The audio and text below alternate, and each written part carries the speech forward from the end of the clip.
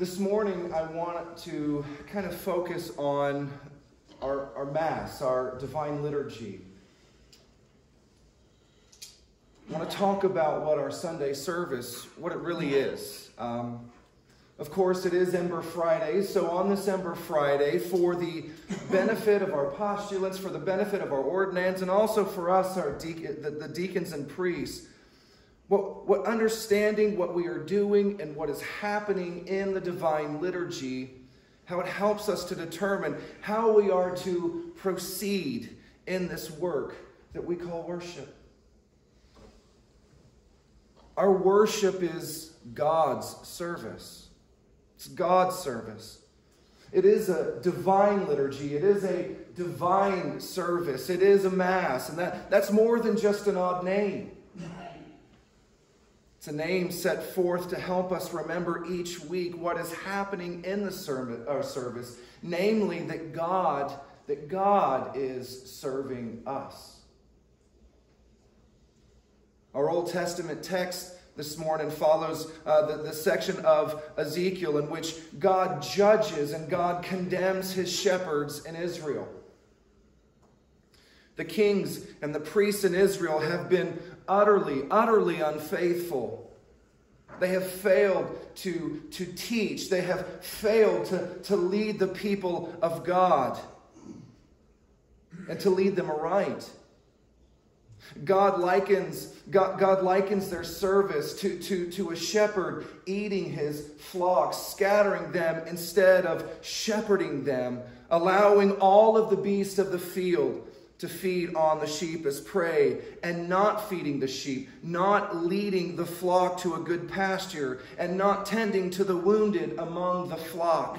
And God says, woe to them. Woe, for I am against the shepherds, the Lord says through the prophet Ezekiel. Then God later on declares that he himself will take over.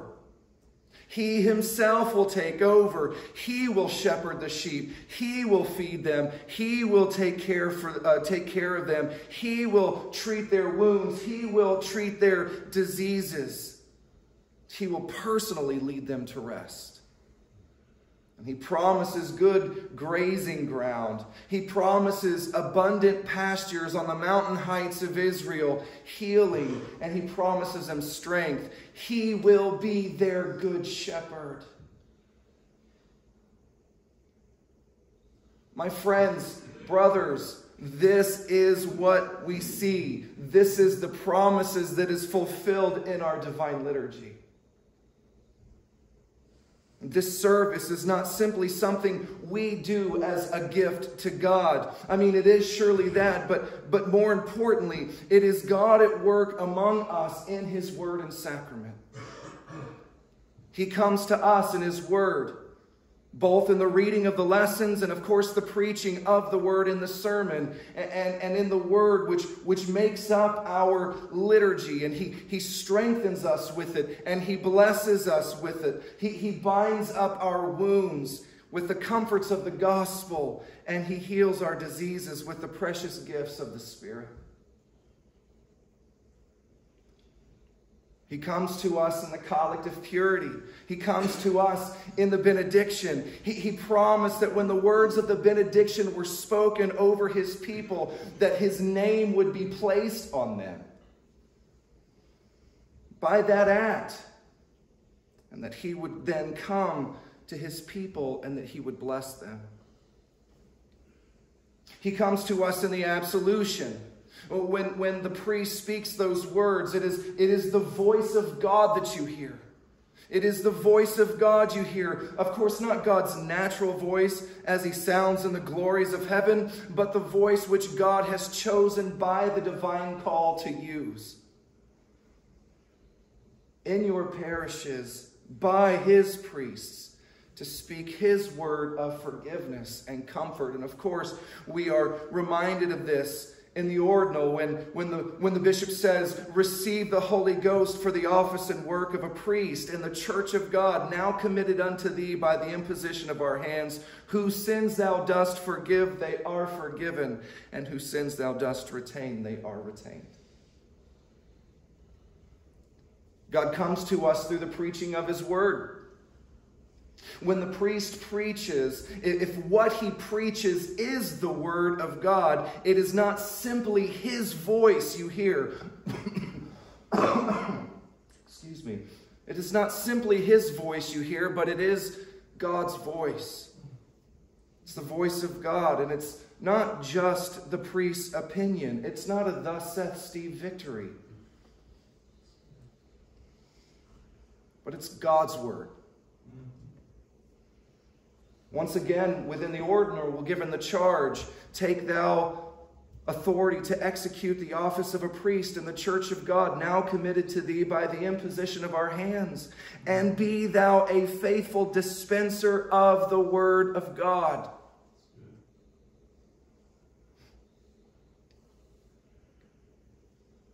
When you find that the priest has faithfully proclaimed the pure word of God, when you find that he has proclaimed the pure word of God, then it is the voice of God. It is the voice of God, and you must respond to it as God himself stood before you and spoke to you from the fires of a burning bush or from the face of Jesus Christ himself. You cannot choose to believe or agree or not. You can't do that. You must accept the word of God and believe it, or you are not a faithful child of God.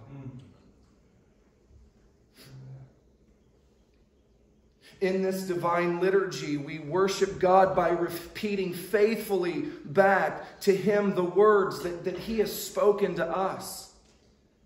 And in so doing, his words to us come to our hearts, and it comes to our ears again with fresh power, and it renews us in us that which they worked in us at first. We have nothing better to offer God. Our words are not like his words.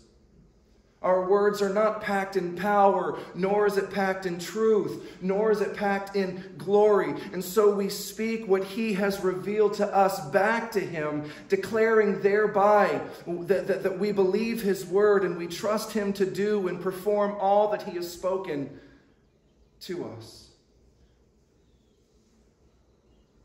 And then, just as Ezekiel prophesied, the Good Shepherd feeds us. We find those pleasant pastures of the word. Like sheep, we feed on his promises as we remember all that he has done for us and his faithfulness of old. But most obviously, we fulfill that prophecy of God feeding his sheep when we feed on him, when we feed on the body and blood of his Son in the sacrament. It is in the sacrament of the altar that Jesus comes to us and he feeds us. The Good Shepherd feeds us, giving us that body to eat, which died on the cross for our sins, and that blood to drink, which was poured out for our sins, that we might have life and that we might have salvation. Admittedly, of course, we do not see or taste that body or blood, for Christ has chosen to hide them beneath the form of bread and wine in this holy meal. He has done that so that we might see it only by faith and receive the blessings which that body and that blood earned and purchased for us by believing. But they are genuinely present, tangibly present. They're there. The body and blood of Jesus are really present in this meal because Jesus had said so, and we can believe him and take him at his word. And when we eat and drink, we receive him into ourselves, and with his body and blood, all that he has won for us. The mountain heights in our text are the heights of absolution and forgiveness, one on a mountain, Mount Calvary.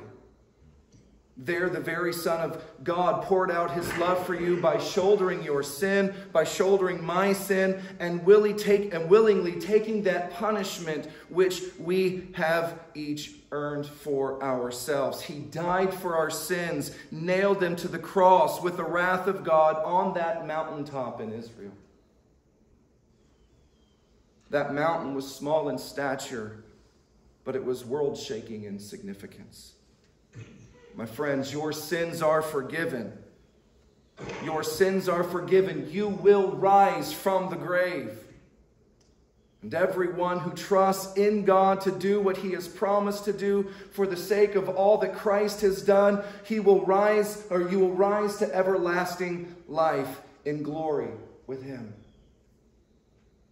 You can be sure, you can be secure, not in yourself, not in what you have done, but in Jesus Christ and what he has done. And the voice that you hear in the Holy Absolution is the voice of God, the voice he has chosen, and he is called here to speak his words of forgiveness and life to you. You receive that precious gift of life by taking God at his word spoken directly to you. Of course, knowing that faith calls for a response of life. We are compelled to live in that glorious truth when we believe it. We will rejoice and we will give thanks and we will strive to be the people of God that he has called us to be and declared us to be and has made us to be in the blood and body of his Son.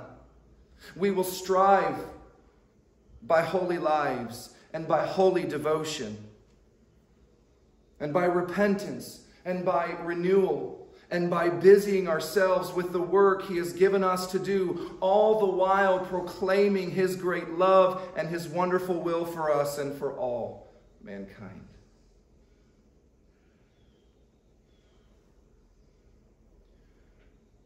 Finally, there is a word of judgment in this prophecy. A word of judgment for those unfaithful shepherds in ancient Israel, and for those among the sheep today who would feed on the flock of God. Ezekiel calls them fat and the strong. They are the ones who take profit from the sheep and at the expense of the sheep, eating them and taking their milk, in the words of Ezekiel in the verses just before, or in the verses of our text. False preachers are one example. Those who use their church and her people for simple profit, or those who use their church and their people to build a kingdom of their own instead of Christ's kingdom. Or those who pretend to be one of the sheep for whatever reason they may have, claiming a place among the tender sheep of God. Those are the fat and the strong, and God has marked them out for destruction. He has marked them for destruction because they have grown fat on the sheep of God, using them for their own peace, their own power, for their own security, or whatever need has driven them to hypocrisy and vile manipulation of God's flock. But for us, for the faithful and humble sheep, God is our shepherd. God is our shepherd. God serves us here in our divine service. This is not worship to please our flesh, but to bless our spirit. It's not what you do for God, but what he does for you through word and sacrament, liturgy and the fellowship of the people of God. And he does all this work through the service of his holy priesthood and his called servants who share in that priesthood as they lift high the cross and the glory of God in our salvation. This work is our work, to lift high the glory of God in Christ Jesus, that he loves us, that he lived for us, that he died in our place for our sins, and that he rose again for our comfort and for our salvation. And a thrilling aspect of this worship is that it is the entire church worshiping together. We join with angels and with archangels and with all the company of heaven. And we say, and of course we say that in the preface of our liturgy. When we worship today, we stand side by side in the presence of those who have gone before us in the faith, joining us with them in their worship in heaven. And I have to be reminded, I am never so close to my father who passed away just a few years ago as when I'm joined with him in that eternal worship of the saints of God above and those of us below. He says, I will feed my flock and I will lead them to rest. I will seek the lost. I will bring back the scattered. I will bind up the broken and strengthen the sick. This promise is fulfilled in our worship. Let us have a healthy remembrance this Ember Friday of what it is we do and why we do it, and who we represent in doing so. Now to the King, eternal, immortal, invisible, the only God, be honor and glory forever and ever. Amen.